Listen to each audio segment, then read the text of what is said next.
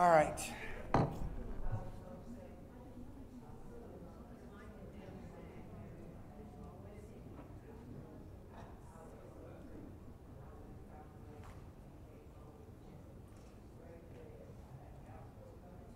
you ever have too much time?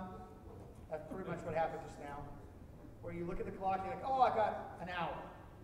And then you end up almost late because you thought you had more time than you did, I guess. We are in Revelation chapter 1, verse 7. So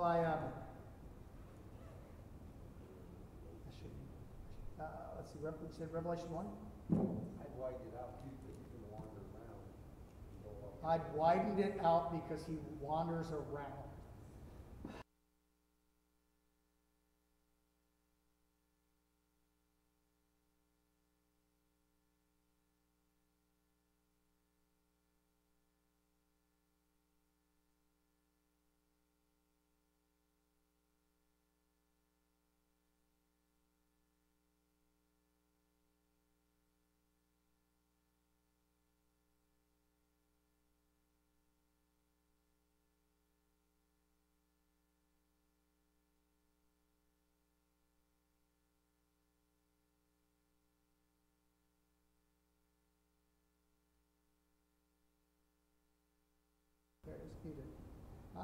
He made it known by sending his angel to the servant John. So it is the revelation of Jesus.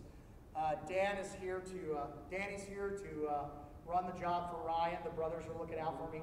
So it's the revelation of Jesus Christ. God gave it to his servants through an angel to his servant John.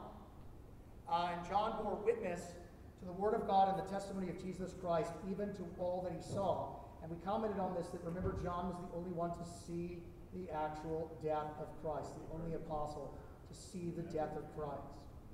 Blessed is the one who reads aloud this words of prophecy. We talked about how yes? PowerPad on?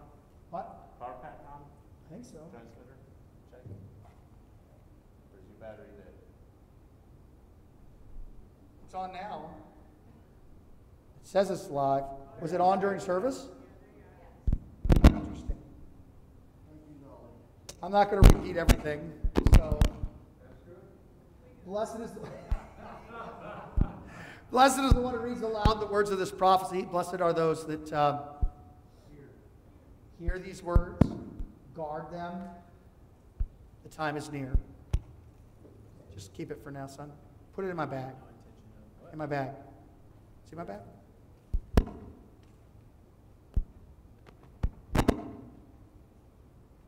I'm not going to move now because moving makes it click.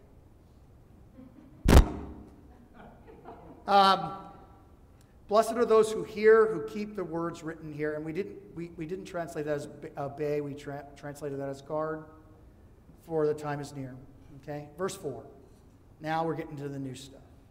Verse 4. John, to the 7 churches that are in Asia, grace to you and peace from him who was and is to come, 7 spirits who are before his throne. The one who is and was and is to come. That's the Father. From the 7 spirits who are before his throne. 7 is a God number, so we have a God Spirit. That's the Holy Spirit. And from Jesus Christ, the martyr, the faithful, the firstborn from the dead, the ruler of the kings of the earth. He is the witness. He is the Christ first. That's the anointed one. The faithful witness, the firstborn from the dead, the ruler of the kings of the earth.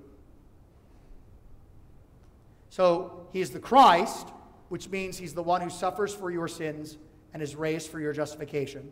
He is the faithful. He is the witness.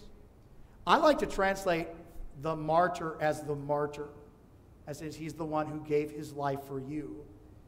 You can also translate it as the witness. He witnesses God's love for you. You look at him and you see the love of God in Christ Jesus. I'll take that too. the faithful. He is faithful even when you're not faithful. He is known as the faithful. And if you ever think to yourself, and I do this all the time, that you don't have enough faith to convince God that you have faith, which is a wrong way of looking at faith. That's a worse way of looking at faith. But I mean, I think this a lot, and then I have to repent of it. But faith is not the stuff that you have to.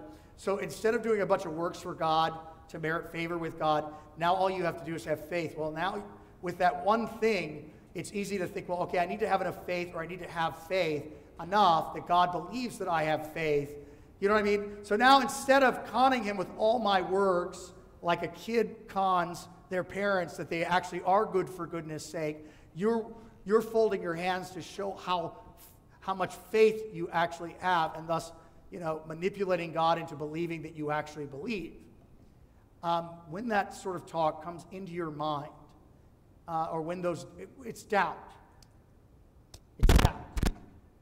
It's the doubt and despair that you don't have enough of whatever it is for God to love you. And the answer to that is, I don't, but Jesus is the faithful. You follow me? Where my faith lacks, he is the faith. So where I am, me and you, microphone, we're going to have words. Oh, 12 is ready. So,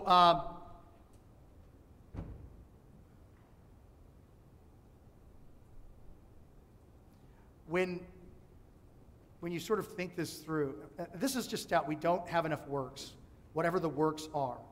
We lack the works that are necessary for us to. Thanks, dude. And how many of these do I break a week? Enough? 3 a month. About 3 a month? Thank you. Or less. When I'm up here, it's full action, full contact worship. I broke a mass today. That's preaching with oomph. 8 minutes of oomph. I was just joking around today. I believe in shorter sermons because, one, the attention span of people is smaller than it used to be. So Luther could say something like, the sermon was the longest, was the most important hour and a half to 2 hours of the week. I don't think Danny Hutchinson can make it through a 2-hour sermon. I just don't believe that he can. No. But also, there's so much in the liturgy that I don't want a stumbling block. You follow me? So I don't want y'all stumbling out of here an hour and a half or 2 hours after. You know what I mean? On a high feast day like Good Friday, I'm okay to let it roll. But on the ninth Sunday of Trinity, for me personally, with the generation that we have, I think that shorter and crisper is better. That's just a personal opinion of mine. Amy worked really hard on shortening the sermons because of Sophia. I would come out of church and it would have been a good 15-minute sermon. I was like, wasn't that great? I didn't hear a word of it. I was handling your children. And so I whittled it down to 10 minutes. Wasn't that great? I got the first part, I got the last part, but in the middle it was your children. And so we tried to find a place where mothers who had children, we could, you know what I mean? But anyway, that's a shop talk for another time, huh? Oh, no. Our congregation's like, more. The fact that there's a digital clock up there that only I can see, that's just, why is it up there? Therefore, more word. The fact that it's digital so I can't make a mistake, it almost glows. No, more word. Only a little sarcasm here. Oh, no, we're good. It's a good question. To him who loves us and freed us from our sins by his blood. And this is when the new stuff starts. He loved us and he freed us with his blood from our sins. You should take that in and be comforted by it. Jesus is the faithful. Where you don't believe, he has faith for you. He is the witness. Where your witness fails, his witness does not fail. He is the firstborn from the dead, which means the way he is and the way he raises from the dead, you will too. The ruler of the kings of the earth, as Terry pointed out last week, if he rules, then we'll rule too. Which is that strange verse where he's like, I've made you a bunch of kings. And the disciples are like, we're on board with that. But your regular Christian, me, I'm like, I don't want to rule anything. I just want to receive from you, God. Ruler of the kings of the earth. To him who loves us and has freed us from our sins by his blood and made us a kingdom of priests to his God and Father. You are a kingdom of royal priests. There are no priests in the New Testament because he has you. You are priests to others. You serve God by loving your neighbor.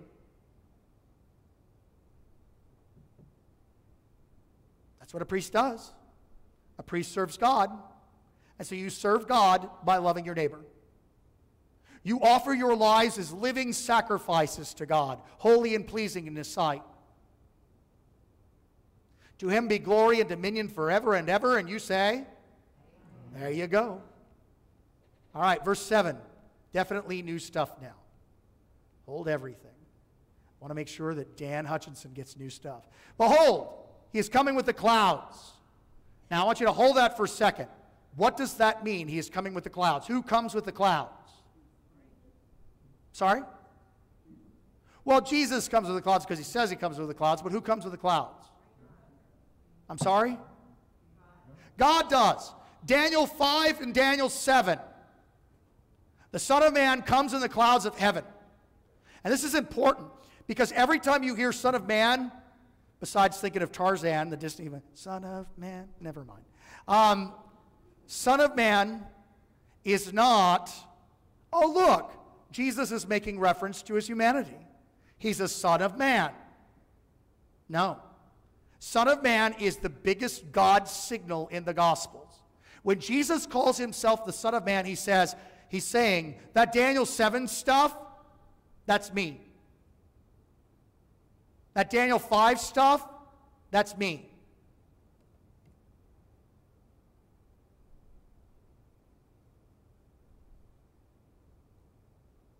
This is Daniel 7. As I looked, thrones were placed, and the Ancient of Days took his seat. His clothing was white as snow. His hair was, the head was like pure wool. His throne was fiery flames. Its wheels were burning fire. My love's like a burning flame. No, his wheels were burning fire. A stream of fire issued forth and came out before. Thousands of thousands attended him. 10,000 times 10,000 stood before him. The courts sat in judgment. The books were opened. And so Daniel sees this day where everyone is standing before the throne, and there the Ancient of Days is seated on the throne, white wool hair, clothes as white as snow. Fire issuing from the throne, wheels burning with flames. And just when you think, oh no, I looked because of the great sound of the horn. We'll get to that. The beast was killed, and I saw its body destroyed and burned with fire. We'll get to that. As for the rest of the beasts, their dominion was taken away. Blah, blah, blah. We'll get to that too. Verse 13, Daniel 7. I saw in the night visions, behold, with the clouds of heaven there came one like the Son of Man. And so you have this thing where God is doing business. The court is about to be in session. This is not the people's court. This is not Judge Judy. This is God. And he's about to lay the smack down on sinners. And then, coming in the clouds of heaven, one like a Son of Man. So don't think to yourself when you hear the Gospels, Jesus goes, the Son of Man does this, the Son of Man does that. Oh, look, you're identifying with us as a man. No. He's identifying with God. He's this guy who comes in the clouds of heaven. Remember, this comes up at his trial, where he could have gotten off the hook, where the false witnesses, none of them could make the glove fit. Okay? They were all false witnesses. And so they say, well, what do you say for yourself to all these witnesses? And all he has to do is be silent, and everything's going to be okay. But instead, not heeding the advice of his counsel, he says, you will see the Son of Man coming in the clouds of heaven. And they tear their robes because he just said, I'm God. And you're going to see me coming in the clouds of heaven. And that's when they're like, this is the Few Good Men moment where Jack Nicholson says that he did order the code red. I mean, this is that moment where like everybody freezes because they can't believe that he just admitted that he's guilty. That's it. That's it. Behold, with the clouds of heaven, there came one like a son of man. He came up to the Ancient of Days, and he's presented before him. And to him was given dominion and glory and a kingdom, and all peoples and nations and languages would serve him. And his dominion is an everlasting dominion which shall not pass away, and his kingdom is one that shall never be destroyed. And this is important too, because Daniel's reaction to this is not, it's good Lord to be here. Anyone who says that they're going to engage the living God with a beer in their hand and an LSU game on in the background in their garage is deceiving themselves. And usually it's the spouses of members who don't go to church when I visit them, and they're like, look, I just would like to, I talk to God in my kitchen. I have my engagement with God in my garage. Have you ever heard this before? Me and the nature, outside of nature, I engage God. I don't have to come to church. And usually I just sort of nod, but sometimes if I'm feeling squirrely, I will say something like, you engage God in your garage? Yes. Can you show me this garage? Well, you just saw it. Well, look, the problem is that if you engage the living God, what's going to happen to the garage? It's going to blow up, be destroyed. God is not this person that you can walk up at a social gathering with your drink and go, I heard about you, God. You're a great God. It's cool the way you do the things you do. No. Look at my buddy Mark Stevens working overtime to make sure that you get Daniel 7. Look at that. That's Daniel 7:13. In my vision at night I looked, and there before me was one like the Son of Man. And so the Son of Man comes, and everything is given to him. Everything is given to him. Dominion, power, strength, all of it. And his kingdom is not just a short time. He's not going to just reign like 4 years and then be done. No, he gets 4 more years, and then he gets 4 more years, and then he gets 4 more years, and he gets 4 more years to eternity. And Daniel's reaction to this sight is not, I had God over and we had a conversation in my garage. As for me, Daniel, my spirit within me was anxious, and the visions in my head alarmed me. Which is code for, woe is me. Isaiah sees the same thing. Isaiah sees God on the throne with the angels in front of him, and his reaction is not, it's good that you finally realize how important of a person I was, that we could have this engagement and have this contact. No, Isaiah goes, woe to me, for I'm a man of unclean lips, from a people of unclean lips, and my eyes have seen the King, the Lord of glory. Woe to me, I'm a sinner. Later on, Daniel gets sick. Because the idea that you're just going to come up to God and be like, oh, I love you, man. You want to come to an LSU game with me? Isn't going to happen. Because God's God and you're not. And as long as you think of God in these terms, you are forever in trouble. Old German Lutherans don't kneel. Really? Don't like kneelers in our churches. Well, some Lutheran churches have it, not mine. Well, one day you will kneel before him. All of us will kneel before him. That was not a plug for kneelers in the pews. Do not run up to Jimmy afterwards and go, if that guy gets kneelers in the pews, I'm done. That was not the point. The point is the idea that you're somehow never going to kneel before God is just wrong. I want you to watch what happens with our friend John. Back to the gospel. Thanks for Daniel 7, buddy. Super appreciative of Stevens' work back there. He's on the fly, man. He's on the fly. He's running that computer. Thanks, buddy. Bring him an apple tomorrow, too. Oh, I love my Mac. So, behold, he comes in the clouds of heaven, and every eye will see him. This is important. Later on, there's a lot of folks that take Jesus' return as an isolated moment that occurs that nobody spots. All right?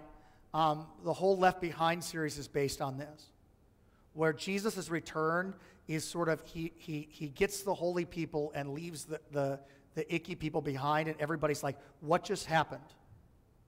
Like I'm having a conversation with the Hunes, and all of a sudden Barbie, who's one of the best people in the world, is gone. And Hune and I are standing there. And she's just gone. And nobody knows where she went. She actually does that in Target all the time. Hune, who never misses a chance to get laughs, just said, she does that in Target all the time. This is the idea of a rapture that nobody knows about. Have you heard this before? You've heard this before. This is the false teaching that doesn't agree with Scripture. So very clearly here, when he comes in the clouds of heaven, you can't miss him. This is not a situation where I'm visiting the Hutchisons and Danny and I are drinking a beer and all of a sudden mom and dad are gone. And we're like, I guess we'll just watch the game now, you know? And we don't know where they went. And on the news thing, a third of the earth just disappeared. Okay. Well, okay. Let's just sort of take that let's take that understanding of Revelation and see if it agrees with the rest of the book. And here, behold, he is coming with the clouds of heaven, and some eyes will see him? No. Every eye will see him. Like I told you that we're going to read Revelation, and we're going to read Revelation having finished the rest of the book, the rest of the Bible. And when Jesus talks about his return, he says, as lightning flashes from the east is seen in the west, so will the Son of Man be, so shall the Son of Man his appearance be. Well, I don't know how that works where you could be seen everywhere, but I'm also not God. And so he says that you see him everywhere. Go ahead. Flat Earth. Flat earthers. Whew. There are flat earthers. It's making a comeback. I made a side joke on a video short about flat Earth, and 1,000 flat earthers on YouTube invaded me, and they were letting me have it for being a false teacher. And I was like, all of this business of flat Earth, but you're not talking about Jesus at all. Unless you're talking about Jesus, then you're probably wrong. Because what is Revelation all about? It's whose revelation? It's Jesus' revelation. All right, so every eye will see him. Not some of the eyes, every eye. So if you have an interpretation of Revelation that has the return of Christ that doesn't have every eye seeing him, you don't have the right interpretation of Jesus' revelation. And do you know who else sees him? Even those who pierced him. They're not alive anymore. Go ahead. Was that your question? Well, I was going to say, that sounds like resurrection language. Right. First off, if you are a Christian in the early church and Domitian is persecuting you, is it a comfort to you that Jesus is the faithful witness who is coming in the clouds of heaven and everybody's going to see him, even those who persecute him? Is that going to be a comfort to you? Yeah. Look, if we can be uplifted in a bad day by somebody sending us a text with an emoji on it, You know, imagine if God showed up to fix everything. You'd be incredibly uplifted. And also, concerning all the destruction that is about to go on in Revelation, that's going to get me in so much trouble. All right, so you are the Israelites on the shore, and the Egyptians are pursuing you. You know what I'm talking about now? You have a wall on your right and a wall on your left, and behind you, pillar of fire, pillar of smoke. I don't know what's in front and what's in back. I always forget and have to rely on Jimmy to remind me. But, Terry to remind me. What's in front? Depending on whether it's daylight or night. Oh, right, day or night, right. So you're going through the Red Sea. Behind you, the Egyptians are like, yeah. They're on their chariots, and they're pushing, and they're catching, and they're gaining on you. And you get to the shore, you turn around, and then God washes them away in the waters. What were they going to do to you? They were going to kill you. And He has saved you. He has rescued you. And when you start to sing the song on the shore of the Jordan, great is the Lord and most worthy to be praised. What is this thing? The horse and his rider He is thrown into the sea. If someone stops you and goes, don't Egyptian lives matter? You would be like, well, Israelite lives matter too. When God rescues you from the devil, you rejoice in that. On the last day, when you're standing before God and you're like, man, you got there just at the nick of time to rescue me from certain death. But I have a problem because the other 2/3 of the world died. Don't their lives matter? His response is going to be, well, I gave them the same gospel that I gave you, and they were about to kill you. Would you like me to put you back there so they can finish you off?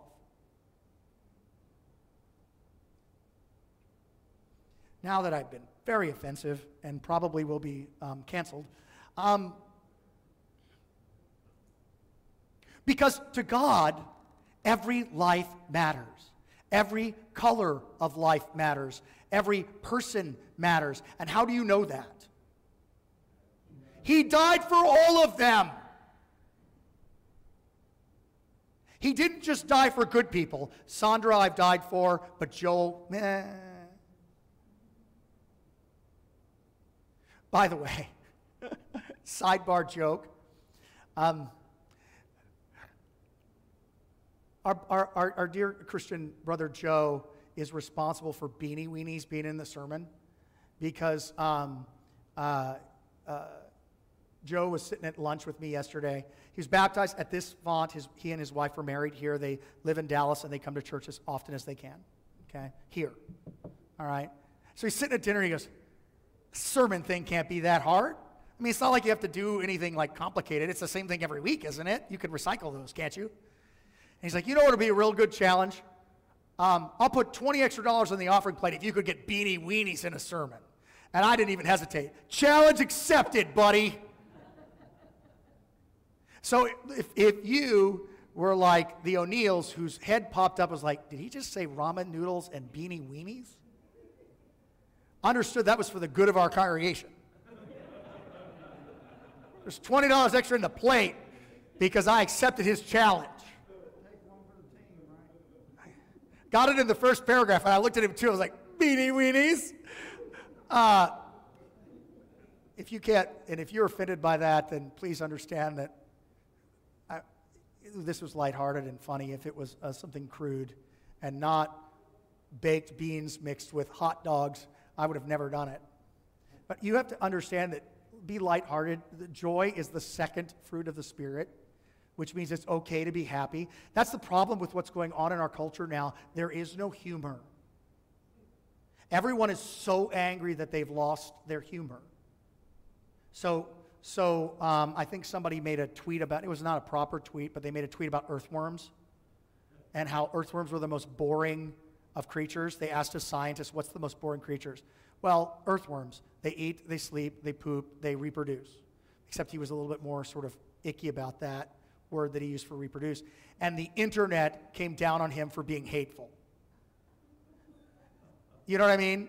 So if that was offensive, please forgive me, but I would only ask that you understand that the Lord the Lord has a sense of humor too. All you have to do is look at the duck-billed platypus, or your own children, or just rewind to when your parents were like, I hope you get kids just like you.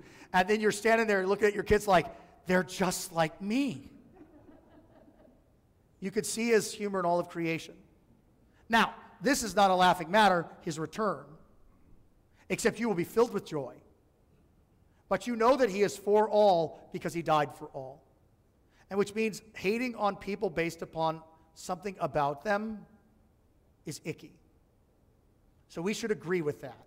We should be like, yes, these lives matter. Now, we'll have to be more clear on that because certain things are deliberately vague and we have a problem with sort of understanding them, but that would get a little bit political and that's not for here. But we should be like, lives matter. Lives matter. Lives matter, including little babies in the womb. But, oh, that's a different story. But lives matter. Lives matter, including Christians being persecuted throughout the world. Lives matter. Lives matter. We should be like that. Anyway, sorry about that. He's coming in the clouds. Every eye shall see him, even those who pierced him. Which means there's a resurrection. Person on a plane, you believe that you're going to come back from the dead? I believe you're going to come back from the dead too. Really? I don't believe in your God. Well, it's not going to go the same for you as it's going to go for me, but I believe that you're coming back from the dead too. Everybody's coming back from the dead. It's whether they're coming back to life or death. I'll say it again. If you are looking for people to go to hell, you're in the wrong religion. If your main concern is making sure that people are damned, you're in the wrong religion. Lutheran's view of hell is Jesus' view of hell. It's there. We don't like it. We don't want people to go there. Please don't go there. We confess it's there, but it wasn't made for you. But if you work and try and reject God, you'll certainly go there, but no one need to. No one need go there. Well, I don't like a God that sends people to hell. I don't like that either. That's why he sent his son. He doesn't like that either. That's why he sent his son. So when the Calvinists say it's to the glory of God that he damns sinners, we're like, that's not his shining achievement. When you ask God, what are you most proud of? My son. He died for all. What about sending people to hell? That's pretty low on my list of things that I'm happy about.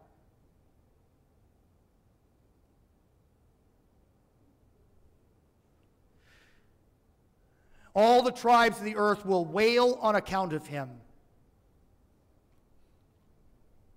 Even so, amen. The even so there is sort of like, okay. Now, if you're suffering and God is telling you that that's not the corona, I'm just clearing my throat. God is telling you, look, everyone who is persecuting you will stand before the judgment seat of Christ. And I'll handle them. That's a comfort for you. That's a peaceful thing for you. And so, all the nations will wail on account of him. Amen. You had a question? Comment? I thought you raised your hand. Okay, cool. I love this next verse. I am the Alpha and the Omega, says the Lord God, who was and is, who is and was and is to come, the Almighty. Oh, I love this verse. It's one of my favorites. What does it mean that he's the Alpha and the Omega? Alpha and Omegas are everywhere. They're usually, they're on the pyramids normally. Where are they? Oh, there's one up there. There's an Alpha and there's an Omega right under the arms of the cross. There's an A and there's a horseshoe. If you're like, oh, I like this church. They like horseshoes. It's right on their stained glass. No, that's not what's going on there. The A is the first letter of the Greek alphabet, and the Omega is the last letter of the Greek has two O's, Omicron and Omega. Omicron is the little o, literally, Omicron, micro O. And the Omega is the big O. You always want to be a big O, not a little O. You know what I mean? But Jesus is the Alpha and the Omega. Jimmy, instead of calling you JC the Lesser, we could call you the little O, because he's the Alpha and the Omega. So he's the Alpha and the Omega. He's the A and the Z. He's the beginning and the end. What happened before the Big Bang? Well, there's the Alpha and the Omega.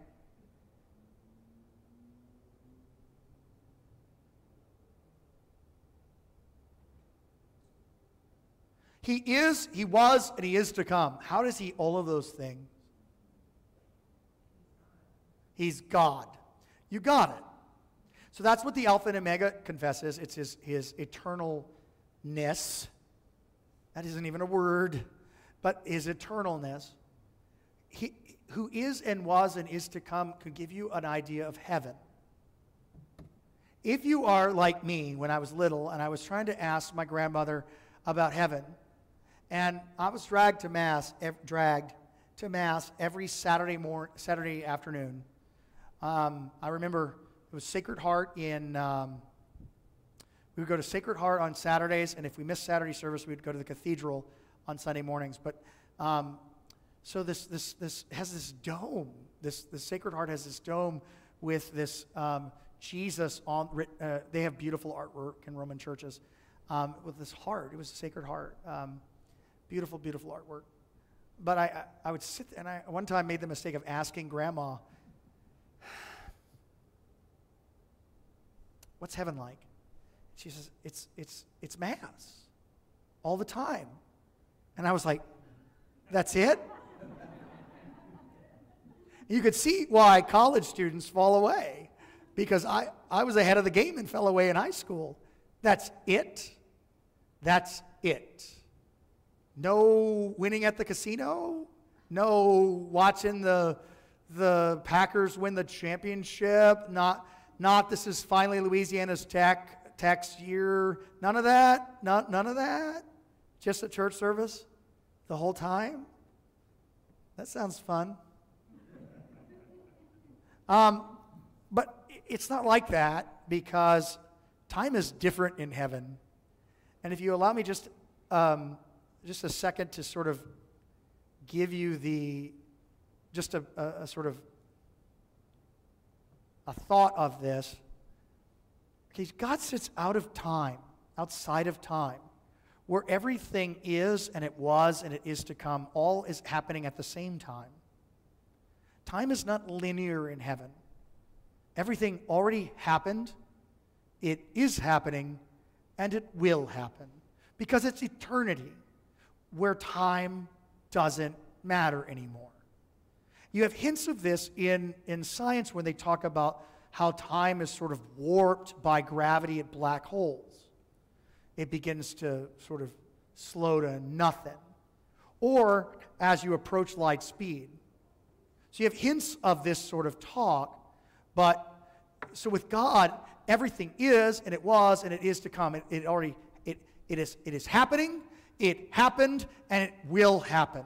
And he sits outside of it all. And so sometimes you can look at prophecy as not, okay, so there has to be a Judas to die, to betray the Lord. And so God has this lottery, and the Iscariots lose. And they're like, drat, you know? Don't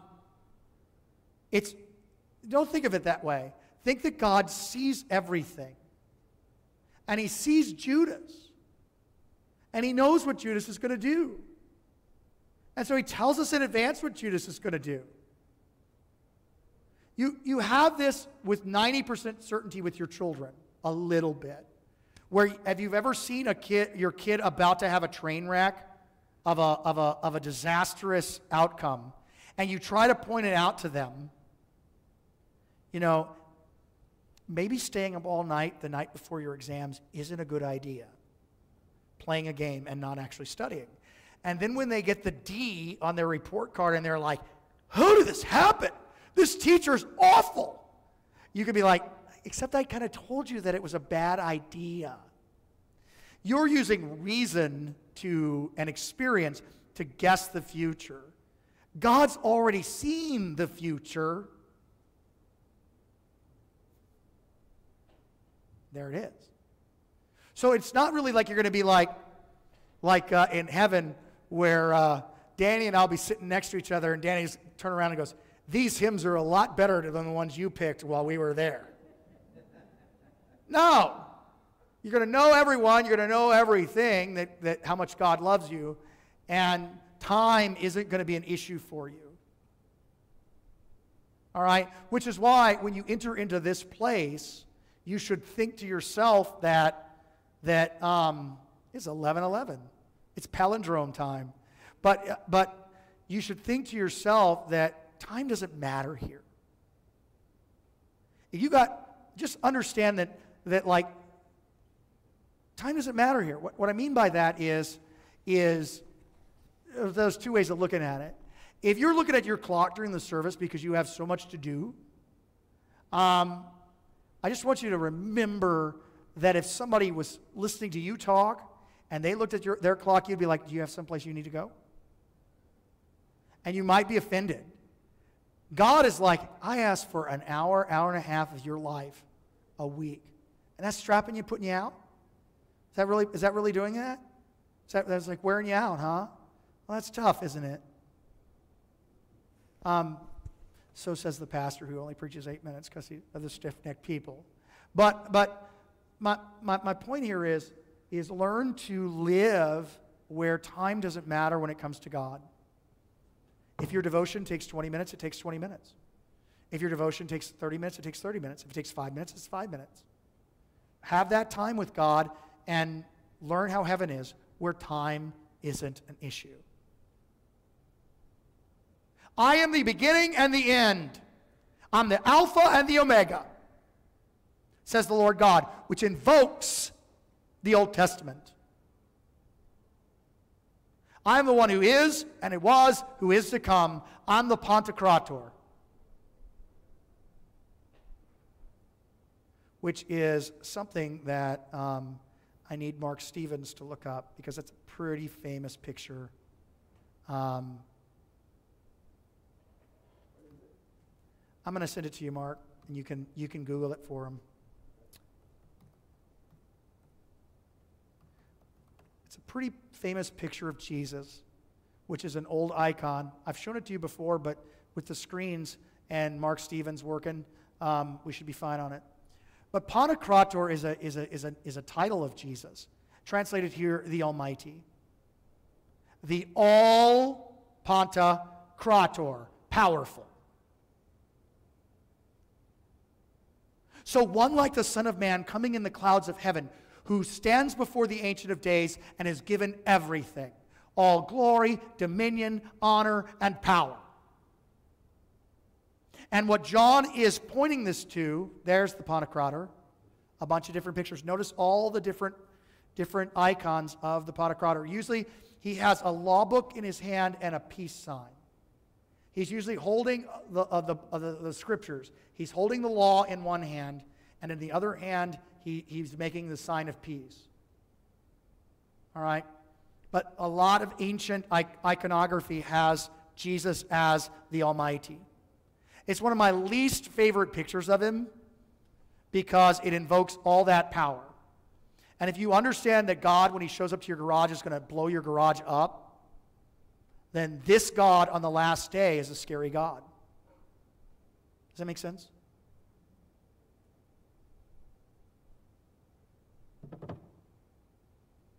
Thank you. I, John, Oh, wait. Let's make sure we've got this. I'm the beginning and the end, which means he's eternal. He identifies himself as the Lord God Almighty, which is the God of the Old Testament. He sits outside of time. So everything is already happening. It has happened, and it will happen. He sees it all. And he is the Pantocrator. He is the all-powerful. Now, just because God is all-powerful isn't comfort. I'm going to use my buddy Joe again, just because he's an extreme introvert and doesn't like to be referenced. He's dying inside right now. I'm never coming back to this church again. Well, until the next time I come and visit him. But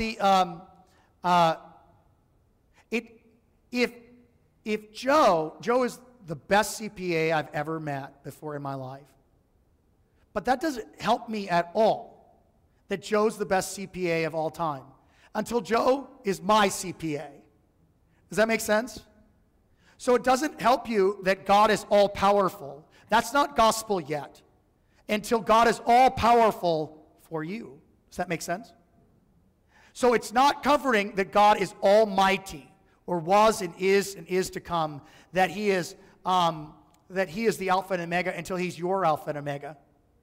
Until he's your was and is to come. Until he is your Almighty. And then you can do the thing where you look at the devil and go, my God is bigger than you. He's going to beat you up and steal your lunch money.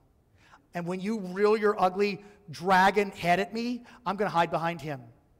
And I'm going to stick my head out behind Jesus and go, neener, neener, neener, devil. Neener, neener, neener, devil. Thor is like this sometimes, where he is. We had a moment over there. Thor's not a nice dog, but he's my dog, and so I have to put up with him. So we were over here, and there's some Dobermans that got out. We were walking, and they got out right before one of the hurricanes. And we are walking. And he normally engages all dogs. If a dog comes to him, he's going to alpha them. Even though he weighs 20 pounds wet, he's going to alpha them. He's going to show them who's boss. But these two Dobermans, they'd gotten out, and they were just walking like dogs that are not on a leash, that are carefree. And Thor sees them and is like, we got to go. And I mocked him. What's going on, buddy? Don't you want to go see those dogs? And he's like, no, we got to go. And his little legs are moving around here. And he's pushing me, and I'm saying, no, you'll heal. And he's turning around, and he's looking at them, and he's looking at them. And we got over here underneath the porticus. That's what it's called, right? Whatever the thing is called. And I looked at the dogs, and I realized Thor was right. We weren't going to get inside in time. And he was a puppy. He was in trouble. I was more worried about him than me. You know, I'm going to be fine. God's my God. I'm going to be fine. So I like, you know what, Thor? I bet we can get into the car. And so we hopped into the car just in the nick of time. The dogs were on us right as I closed the door. And as soon as I closed the door, Thor turns around and says, "Roo, roo, roo, roo, roo, roo, roo, roo, roo," because he was behind the glass. And he is letting them have it. And I'm like, where was this boldness before? Well, you can do the same thing with God. The maker of the universe is your God. You can stand behind him and look at the devil, the world, the pandemic, the sinful flesh, the riots, everything, and look at him and go, you know, you can do whatever you want. God's my God. He's going to protect me. Now, that attitude has to be followed with don't get yourself killed, because that's what they had to tell the early church Christians. Please don't go and get yourself killed. But what faith to believe that no matter what else happens to you, everything's going to be okay because of Jesus. Pantocrator is my Pantocrator. The Alpha and the Omega is my Alpha and Omega. The one who is and was is to come is my God. He's got my back. He's going to save me. I, John, your partner and fellow communicant is better than partner, because partner sounds like Southern howdy partner. No. I commune with you is what this means. Sun koinonos. Koinonos is communion. Sun is together. And so I'm your together communicant, which means we commune together.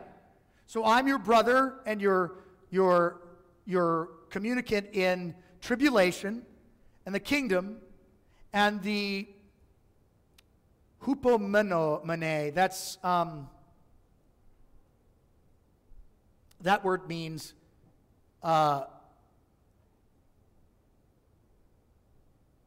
your remaining above, your steadfastness, your patience. The patient endurance that are in Jesus. So you don't want patience, the joke of praying for patience and then God will give it to you. What you want is patience in Jesus. Please don't forget to add in Jesus to your need for patience, because the in Jesus patience is the only patience that holds, for sure. Your other patience will only last as long as people are allowing you to be nice to them. When they're stupid idiots, you will be impatient with them and give them what they deserve.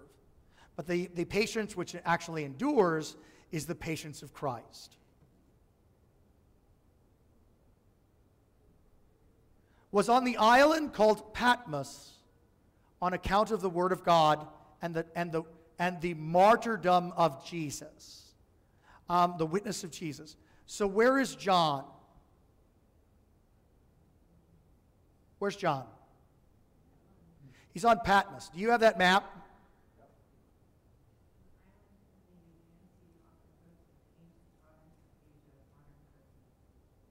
Can you zoom in a little bit?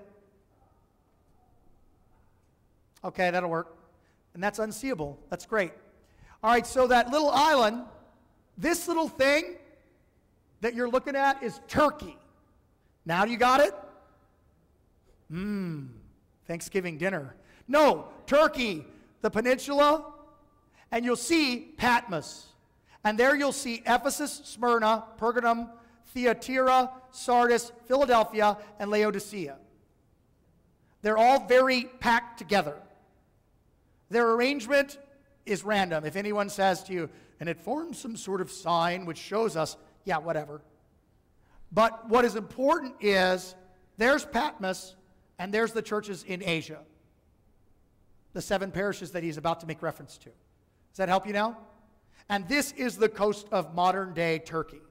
Or, what did you say, Barbie? Where was it?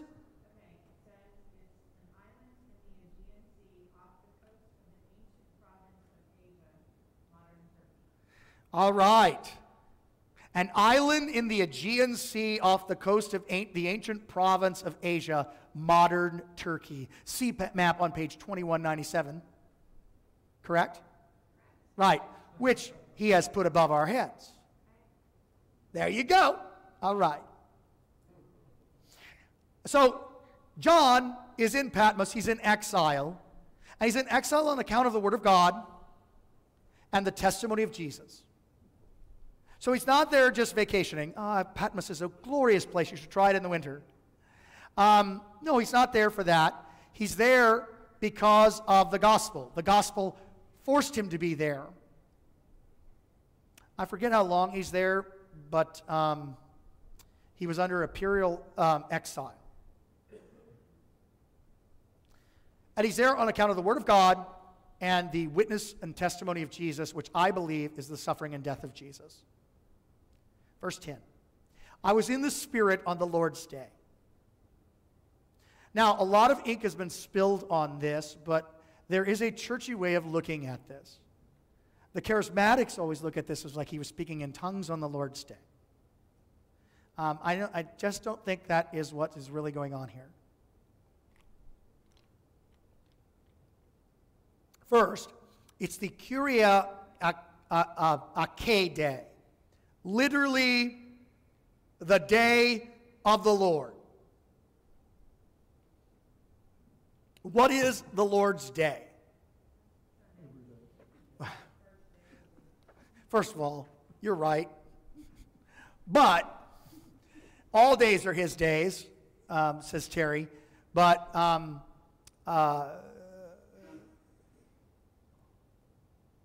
the first day of the week. The first day of the week. So,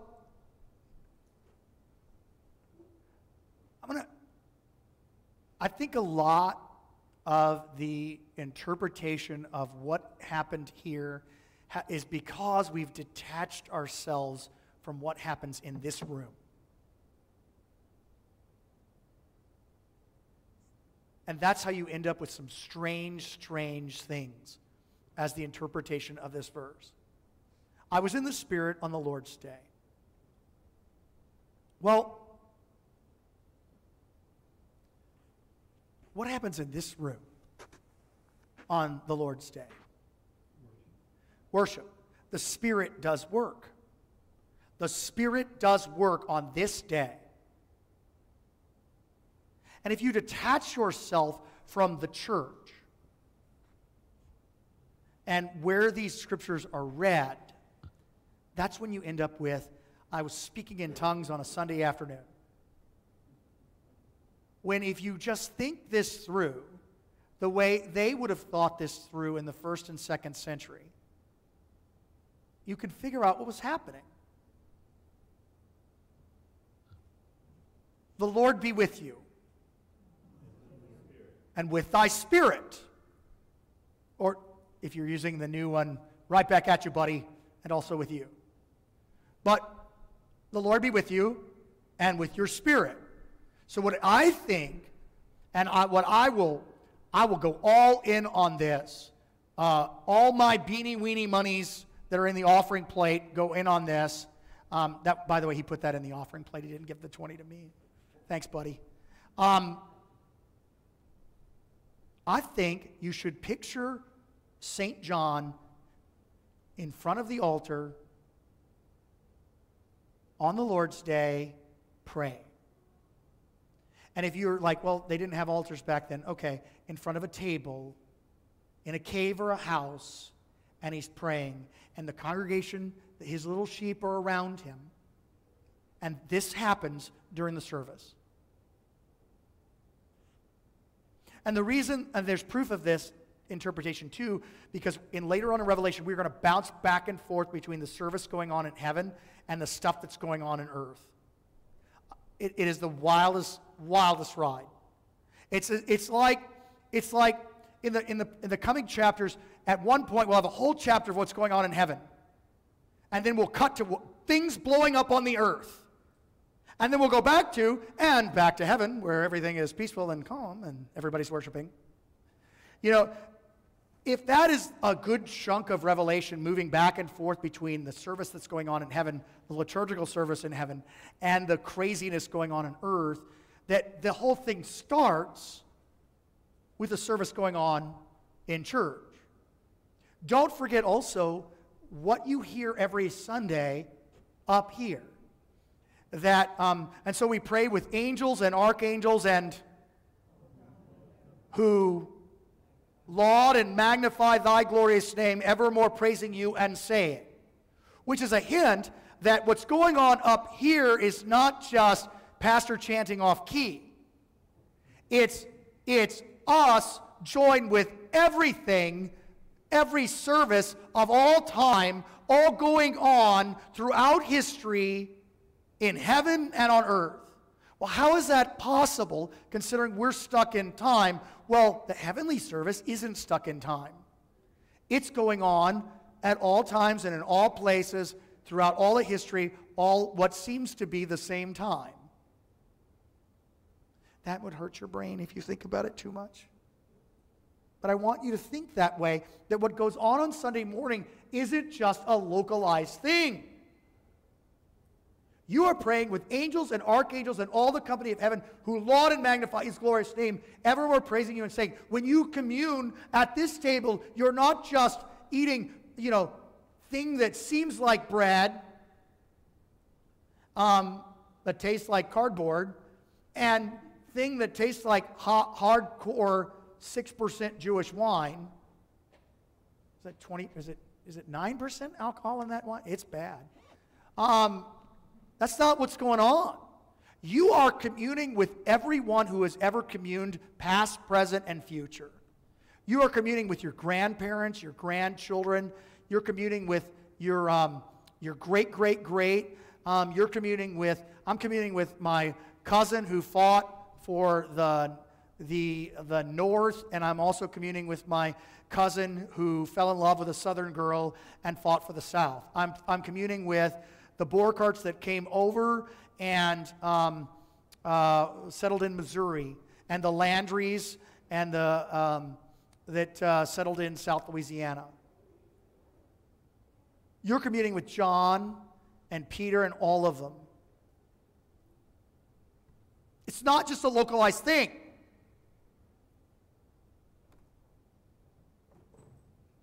And Jesus. Think about that the next time you think to yourself, I don't want to stand next to that person at communion. Better repent of that. Because if you can't stand that person here on earth and you think that you're going to spend your eternity around them, that sort of attitude lands you in a place where you spend your eternity in the loneliest bayou in the south by yourself in hell. Crime in Italy, that can't possibly be done. Let's do another verse. I was in the Lord's day on the Spirit, and I heard before me a loud trumpet. A voice that sounded like a loud trumpet. Okay. We've already picked up a little bit of symbolism. We had the 7 spirits of the churches being the Holy Spirit. Folks that tell you, I like to read Revelation as every word is interpreted literally. So does this voice sound like, meh? Well, no, it's a metaphor.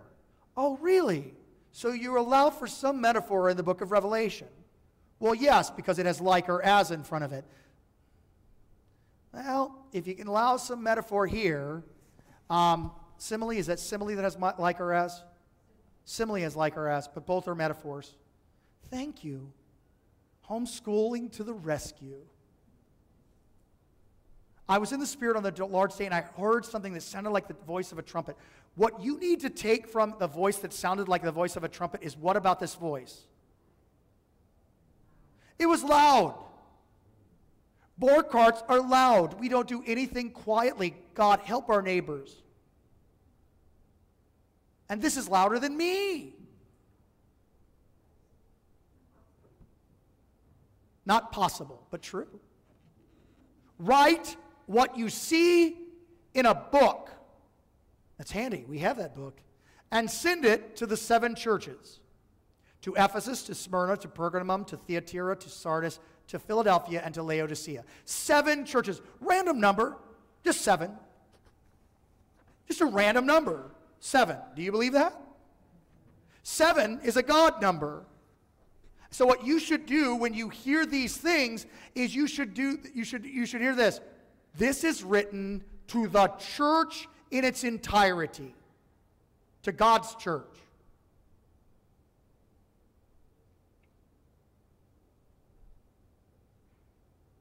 So what you're going to look at for next week, and I promise you, things are going to start rolling faster.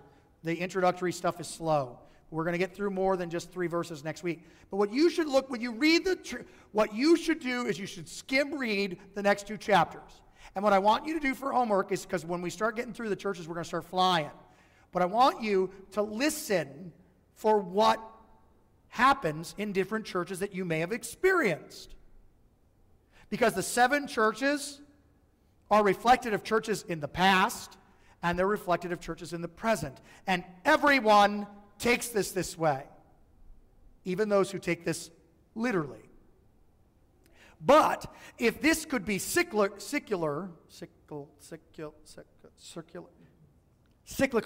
there it is.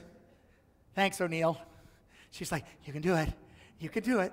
If this can be cyclical, if this could apply to every church, if we should look at this and do a diagnostic of our church to find out what's going on and which of these churches we are, and we are in the year of our Lord 2020 AD, and every other church throughout time has done the same thing, that might give us a clue on how to read Revelation as a whole. That these things might have happened, they will happen, and they might happen again. But now we're getting out of the introductory stuff, and we're going to start flying soon. The grace of our Lord Jesus Christ, the love of God the Father, and the communion of the Holy Ghost be with you all. Amen.